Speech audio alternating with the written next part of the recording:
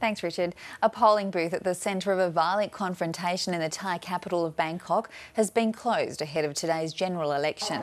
These pictures were taken by cameraman Wayne McAllister and ABC journalist Norman Humont, who were covering a pro-government rally.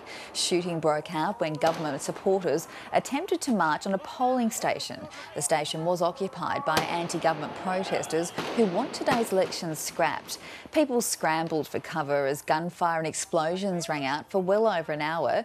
The country's Electoral Commission has announced the ballot in that district will be cancelled because of the violence. We'll bring you Norman Humont's full report from Bangkok shortly. In Indonesia, at least 14 people have been killed after being engulfed by scorching ash clouds from a volcano.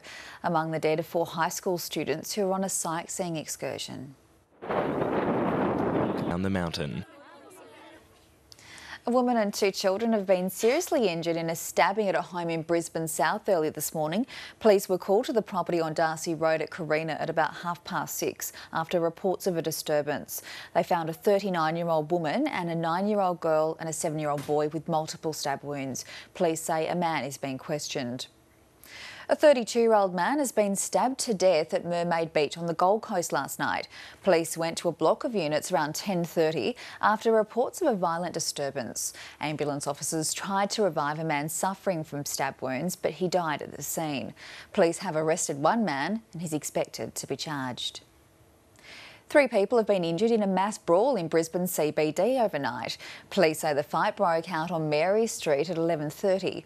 Up to 10 people were involved. One of them was taken to the Royal Brisbane Hospital with injuries which are non-life threatening. Officers arrested 3 people and set up a crime scene. Police are investigating a shooting and a stabbing in Melbourne overnight. Melissa Brown has more.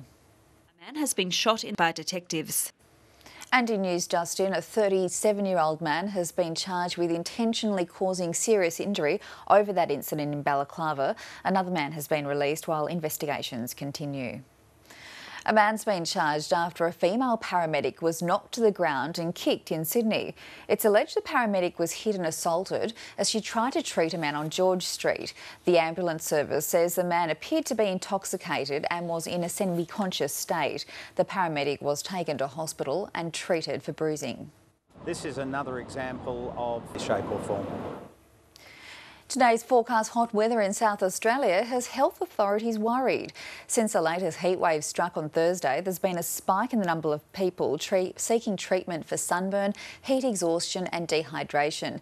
Adelaide has experienced temperatures of between 37 and 42 degrees in that time, with 43 degrees forecast today.